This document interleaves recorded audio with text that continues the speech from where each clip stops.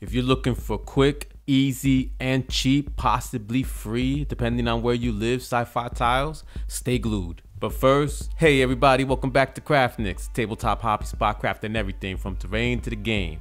Let's get into these sci-fi tiles. These tiles are nothing more than flooring sample tiles. That's it, from the big box store. Now I grabbed these years ago and they were free for me, but also I heard that they were also 25 cents at the time too, and this was back when I first started the channel about 4 years ago.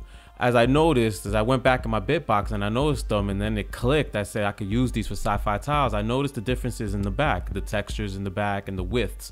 So if you go and check yours, you go ahead and do that. Make sure you do the one that you like. So anyway, I picked the ones that were thicker and we're gonna mess around with it.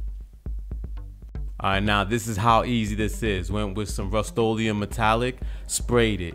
Then went back with some gloss varnish, sprayed it, done. Now it's a little hard to see in this shot, but we'll do it a little later in the video. But the gloss varnish added a discoloration to the metallic spray paint. So if you want to take it a step further and add some grid lines, I recommend the silver. It was a nice subtle way of doing it, and I liked it against the silver instead of going black. But stick around because we're gonna see all of that and you're gonna be your own judge. Alright, first I want to start off with the ones that I like the most. And I used the semi-systematic approach to doing it, but mostly it was the ones that I was interested in the most of seeing the results. Now on the left side is the one that we went over earlier. It's just the metallic spray followed up with the gloss varnish. Now I use Krylon. I don't think it makes a difference. However, Krylon is the one that I used, so it's going to be the one that I mentioned. And there was a discoloration when it reacted with the Rust-Oleum metallic, so that's why I chose it. I like that natural look. Now this one I just sprayed gray and then I sponged on some gunmetal over it.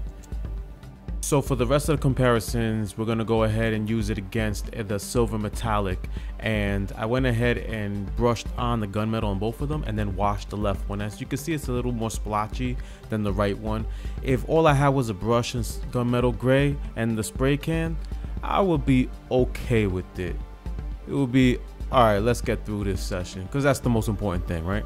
So the next comparison was putting the sealers on, one the gloss Mod Podge and one the clear coat spray, and then putting a wash over them, and I got real splashy effects. Now it is worth mentioning that I was real sloppy with the application, where with the other ones, any other ones that I put a wash on, I was a little more thorough, try to get it in the crease and stuff and wipe off the extra amount.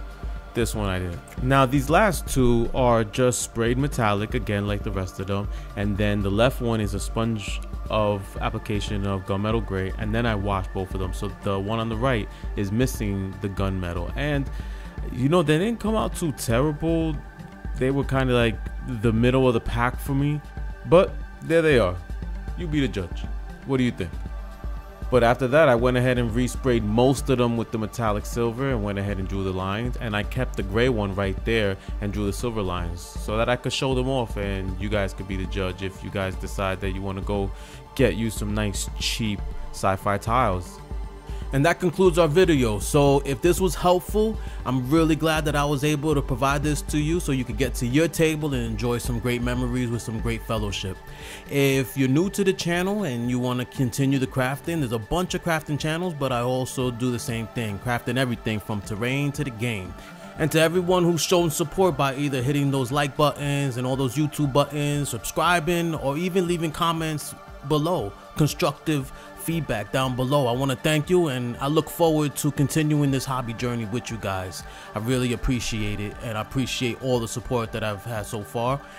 And to my patrons, it's been a pleasure getting to know you guys. You guys are awesome, and I'm completely humbled by your generosity and thankful for it, and your belief in this channel, and your belief and your support to get the supplies needed to keep it going. So that's no light thing to me.